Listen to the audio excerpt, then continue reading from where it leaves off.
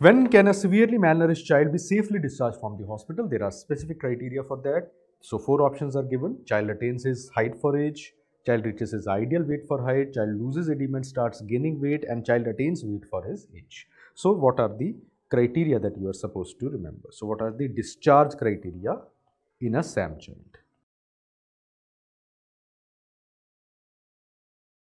So there are 4 sets of criteria which have been defined. First of all, there should be weight gain from the baseline of at least 15% and daily weight gain.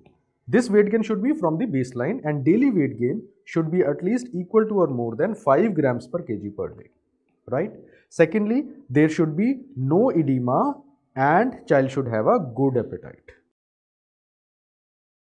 Thirdly, the mid upper arm circumference value should be above 12.5 centimeter, or if you do a weight for height, it should be above -2 standard deviation, right? It should not be ideal, it should be above -2 standard deviation, that is good enough. And fourth, there should be no infections, no complication, and the child should be immunized for age.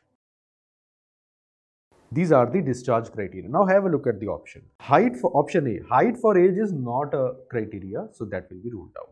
Child attains his weight for age. Weight for age again is not exactly a criteria. Child reaches his ideal. Ideal nahi chahiye, it should just be above -2 standard deviation.